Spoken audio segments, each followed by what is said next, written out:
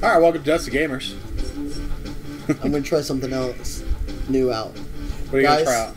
Please like and subscribe to our videos if you want to see more. That's what we were going to say at the beginning, because we never remember to say that.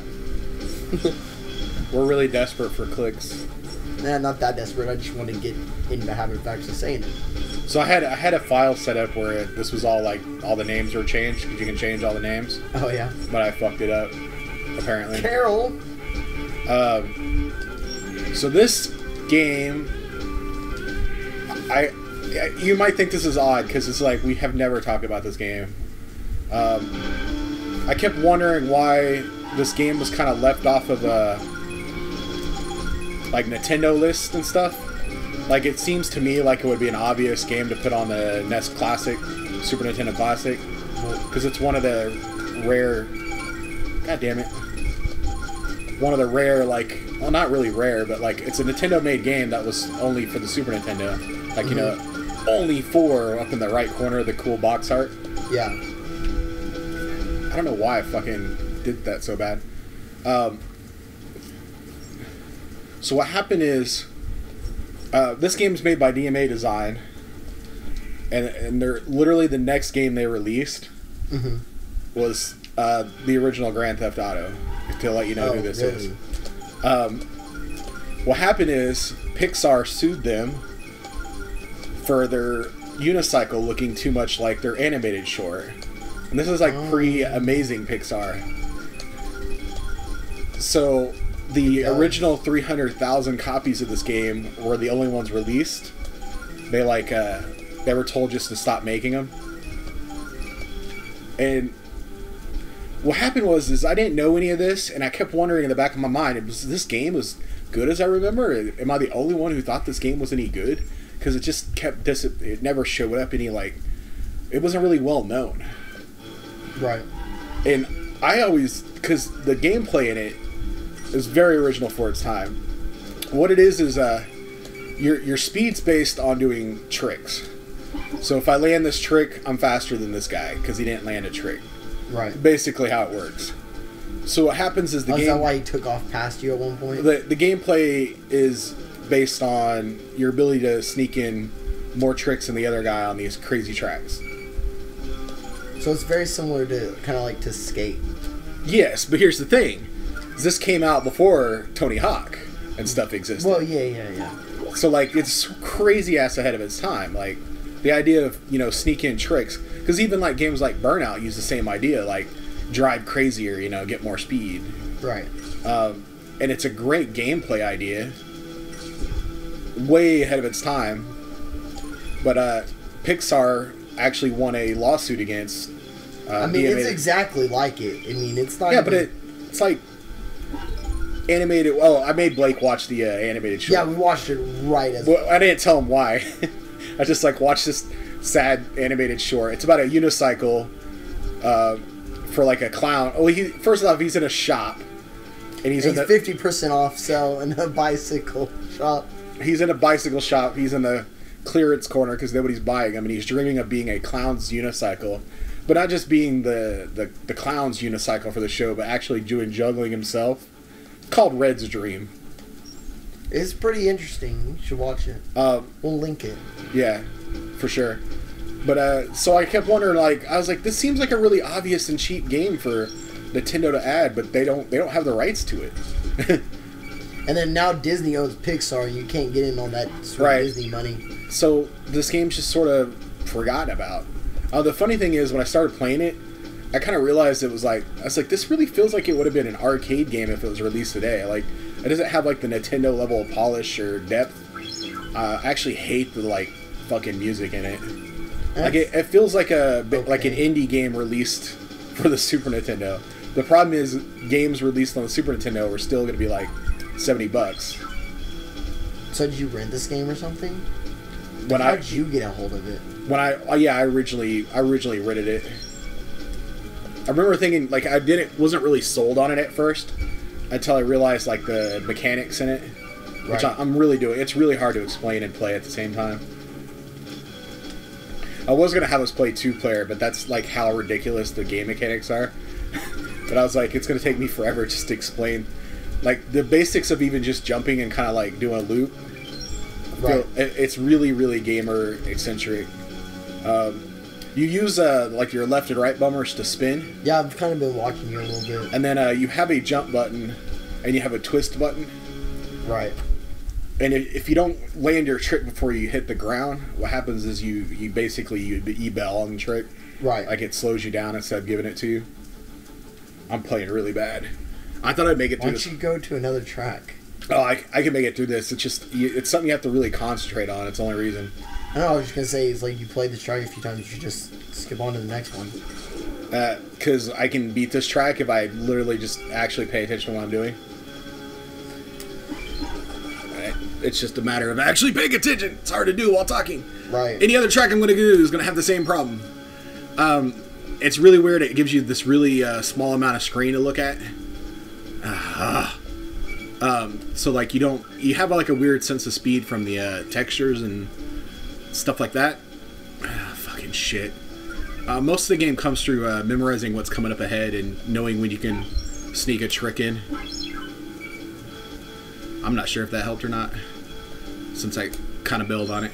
A lot of the design is really tight to where if you just hold like the right bumper, you'll make it through the like turn just in time. Right. Or if you just like you can kind of move buffer stuff. Mm-hmm. So like you can hold the twist and then you just have to make sure you let go of it before you land, so that you can land that. Oh yeah. But like right now I'm already holding the left bumper, and then right now I'm already holding the right bumper, and then it'll just kind of land it. You just got to make sure you let off stuff before you land so you don't fuck them up. Wow. I actually lost between like a really short amount of time the last time I played this, like the .02.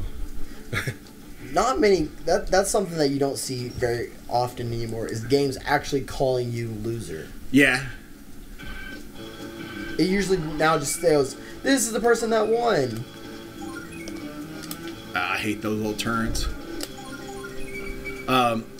I like the game lets you have like a whole team full of save files. So like if you set this up in like a place where you had like a group of players, everybody could have their own racer, keep their own times, and you could. It's almost like arcade setup, where like you could track who has the best time in each of the tracks. Right. It has. I'm not sure how many, but it's a lot of save files you can go through. Was it all the people? Yeah, all the people have their own. They're all tracked separately. So when you get to the end of the race and it tells you like the record time for the race, right, it'll actually show who beat you, and you know they can name their own files and stuff. So, like, that's awesome. Say you're in a large family, you can have like, oh, Amy's way better than me, and Johnny sucks.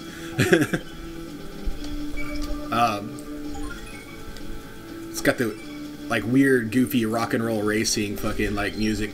I don't understand how it keeps getting you ahead of you there, like you're dropping through. I don't know. He might have a shortcut that I'm not paying attention to. So honestly, I'm only in like the beginning of the game. When it gets really crazy is trying to like basically figure out how to get tricks into every little loop of the game. Right. I'm on like, this should be like baby league. Baby league. I'm in like this, like the first level of Mario that you shouldn't be losing. Every level of Mario? Yeah. Well, no, I was thinking like Mario Kart. Mario Kart has speeds like 50cc. You shouldn't be losing. Somebody out there is like, I lose every time. Well, you deserve to lose because you're a terrible person. But yeah, like this is just like a half bowl, and it tells you how many tricks you need on the bottom. Yeah, you're about to hit it. I feel like this is set up harder than when I normally play it. Because normally I only need like 90 tricks. Maybe I like accidentally picked the given harder difficulty.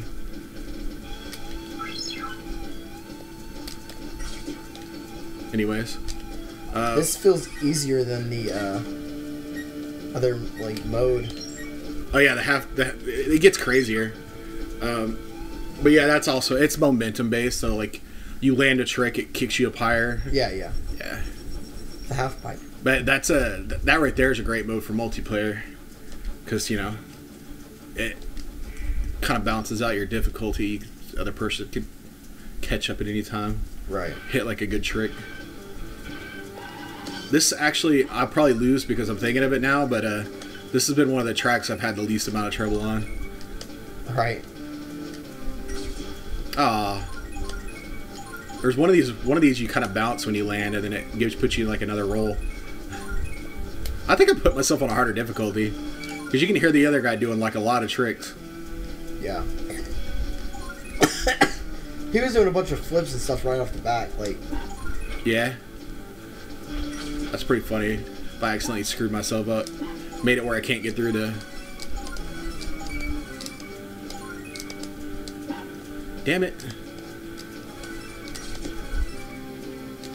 I assumed I would make it through like one set of courses before the video was up.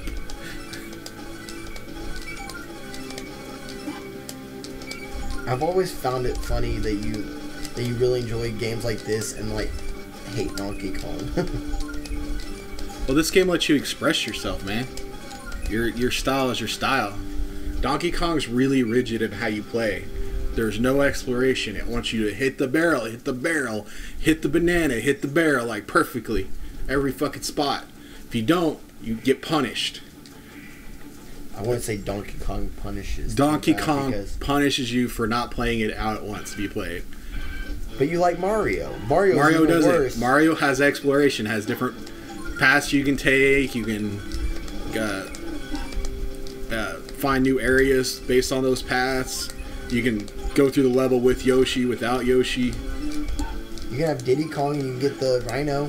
It's all rigid. What I'm saying though is you pick them up in the game. Like Yeah, you either find them or you don't find them. You fly through a level or you don't fly through a level. Come on, motherfucker. I swear to God, this is harder than it was yesterday. This looks like a hard difficulty. I just feel like he's doing more tricks than he normally does. Like normally I just do a few tricks and I'm okay to beat him. I don't know.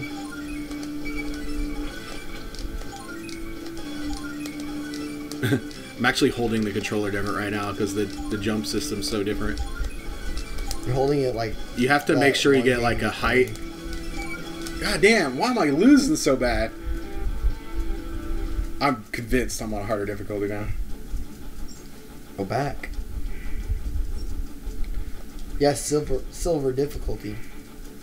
Oh, is it maybe because I played the same league again? Probably. Yeah, see how it's like got a bronze there? I think I did. God damn. Pick another name. See, check it out. See, I picked Mike, and Mike's got a bronze on there already. Yeah. I think that's what I did. I screwed myself up. Yeah. Yeah, bronze. You're playing the harder difficulty. I'm so into the game, I didn't talk about any of the shit I wanted to talk about. So Pixar sued him. This used to be DMA Design, who was going to make another game for Nintendo. And they didn't get around to it. It should have came out between this and Grand Theft Auto. I think it came out right after Grand Theft Auto on another system not licensed by Nintendo. But their next game that actually made it out was the original Grand Theft Auto. What was the other game? I don't know, some stupid game that's not nearly as popular as Grand Theft Auto. Yeah. So then did they sell the licensing right to Grand Theft Auto for the game, or? What are you talking about? Who made? Are you talking about Rockstar? Rockstar, yeah. Rockstar is a publisher. Oh, okay. DMA Design is, well, I mean, I think DMA Design became Rockstar, but... Gotcha. Yeah. I think it's Rockstar. DMA Design made it. I'm not sure if they changed their name to Rockstar, if they got bought out by Rockstar. I didn't look that up. They were definitely Rockstar by the time Grand Theft Auto 3 came out, though. Yeah. I feel like because Midnight Club was after Grand Theft Auto. Yeah, Midnight Club's also Rockstar. Yeah. No, I know that because I played the shit out of Midnight Club. The third one was really good. Yeah, that's the online was really fun on it. I liked it because it had a nice, because it was like racing in city at night. You don't get that a lot in video games. And you didn't have to necessarily race even. You could just drive around Midnight the Club city. was the one that had the annoying habit of where you follow people around because you couldn't figure out where you're going until you got close to the race, to the finish line, because it was like racing through cities. Yeah. So it was like, the best way to race these races is just follow everybody until you get close. Yeah. Me and my brother and our friends, we had a habit of just playing tag. Uh-huh. With our cars, like you tie each other and drive off, and that was actually the most. And then jumping over the. Well, I played it online on Xbox. I think the third one. Mm-hmm. I remember the whole idea is they were showing off where you could glitch, so that was like, you can get up on top of this building, follow me, and that's all they were doing was basically following people around. Yeah.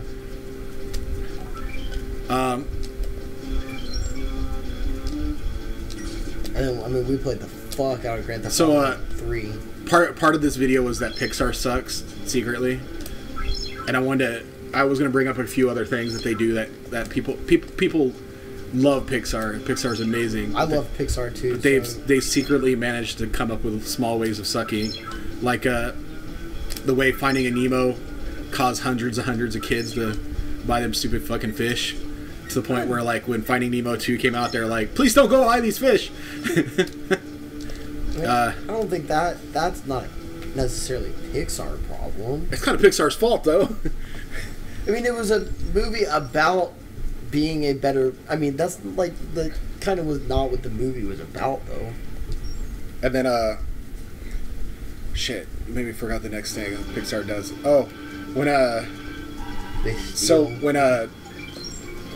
Toy Story came out. As a video gamer who knew about computer graphics and stuff, I was really excited for it.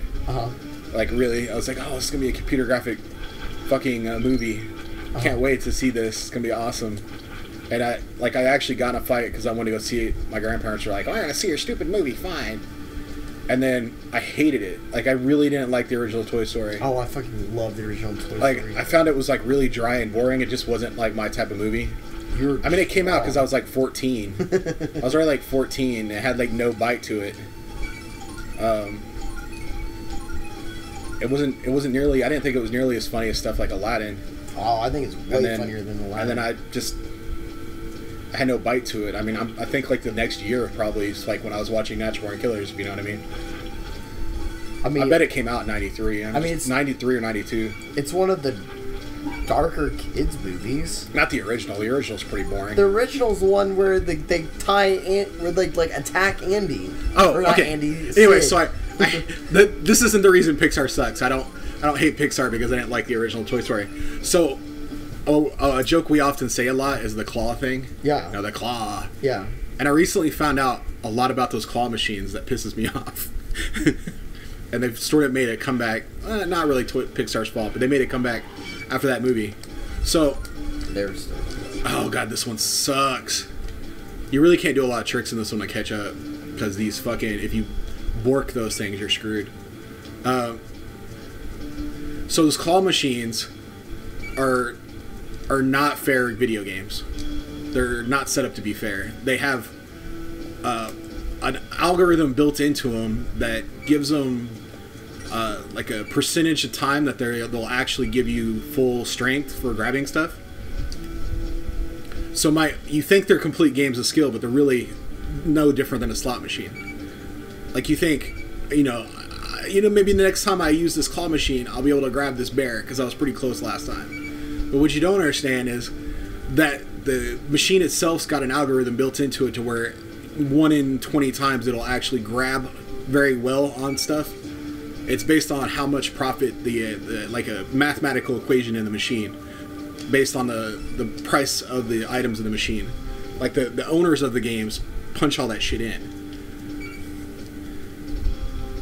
Are you with me? No, I unbelievably disagree with what you're saying. No, this is fact. This is literally fact. There's an algorithm in the machine. The claw itself has a amount that it'll grip, right? Right. And it won't always grip the amount that you need. They literally have. I've watched my dad win. They literally plug it into the money into the machine. The machines are programmed they have a place you program them to where they will, like 1 in 20 times or 1 in 40 times, will actually grab that amount. You can also there's certain ways you can win claw machines every single time though. I've watched people do it. I know people that can the machine's not programmed to be winnable, they aren't winnable. It's also by you can go on YouTube right now and see people who are literally they say like I can beat these claw machines. They show you exactly why this stuff is. It's programmed into the machines to not be in your favor. I literally know people that have won thousands of dollars. That's awesome. They've learned how to win with the terrible claw. That's what I'm saying. The machine itself is programmed to not cash out the average person. You said there was no skill involved. That's what I'm saying. Is you're not it's not fair. No, okay, yeah, there's skill involved in unfairness. Right. Wait, no, yeah, that's all I was saying. It's the rules that it's giving you for a claw machine. Yeah. It's not telling the average consumer, hey, we also program this to be an uneven experience. Every once in a while, the claw's going to work better. Because we programmed it into the game. Okay. That's an unfair. It'd be like if like we were like playing Monopoly and like they're like every once in a while one of you guys is only going to get half the money because we want to make sure it's fair. Fair enough, but my only problem was the fact that you said there's no skill involved. It's skill like poker skill. There's still roulette based on it. Right. You can fair enough. Get a claw machine like program that be more fair than others. They literally give you like a book when you set the machines up. You don't know you also don't know what the rules are when you play that game. You don't know how the machine's set. Well, you can actually the people that are good at it, because my dad was one of those people that are really good at it, like disturbingly good at it. You can actually tell, like when you put the coins in it, you can tell when the claw goes like that. They can tell, oh, I can't win this. And then the other thing is they've set the algorithm to where you can't. It's not like every $10 is going to be the payoff grab. Right. It's still random based on that. Right. So like people think it's not like a slot. I mean, slot machines aren't supposed to do that either, where they pay out eventually. No, it's a bingo thing. The slot machines actually show you the the thing with slot machines is people know this mechanic. The average kid when they walk up to claw machine, or the average consumer when they walk up to claw machine, doesn't know there's an algorithm that's still dictating your chances of winning, which is not, to me, it's completely unfair. That's the problem I have with the claw machines. I mean, it also it's the rules of the claw machine are not one of the things too. They're not. It's an openness with what's going on. One of the things with that's what makes them scammy. One of the things about claw machines too that matters is how they're packed. They can pack them where basically it's impossible to win, right? And stuff like that. There's a lot of the basic. They're supposed to type in like profit margins and stuff. Right. Like it's like a whole money thing in there. Like how much are the items worth the machine? How often do you want it to pay off? Right. Basically, it's a bean counter system of. It's the same as like video game loot boxes. Like they want it to pay out so many times so that you keep putting money in. Right. It has to pay off every once in a while. Right. No one's gonna ever play it. All right. Well, that was Uniracers. I think did I finally beat that fucking that horrible yay. So this game, even though there's only 300,000 copies made or something, and it's got that whole story about they look like gun shells. The lawsuit, winner. They're bronze medals. It's still, you can get one in a box for less than it costs new. Like, it's a pretty cheap game. Actually, I have a crazy story about guns. I'll tell you later. Yeah, it feels like a fucking Wario paint. Oh, I gotta play this. It feels like an arcade game made for Super Nintendo. It doesn't feel like a full price game. DMA Design was all about trying to take risk with design when they were making games. This doesn't have anything to do with Nintendo. What are you talking about? Oh, well, it's just a random name. So Like even the original like Grand Theft Auto games were very like ahead of their time on stuff that they did. Took a lot of risk. Right. They made a ping pong game, which was crazy. As Rockstar, but not as DMA. Oh fuck! What the fuck? Oh wow! I remember this being frustrating. You have to know how to get over that hump. And know it's coming. Yeah. I think it's called Wario Paint because there's paint splotches on it. This game's really great in the weirdest way. But I remember being surprised with how good it was when I originally played it. Oh, I thought the checker flag meant I was done. Yeah, I think he finished. It's because he finished the strobing checker flag burning into your eye. Well, guys, next time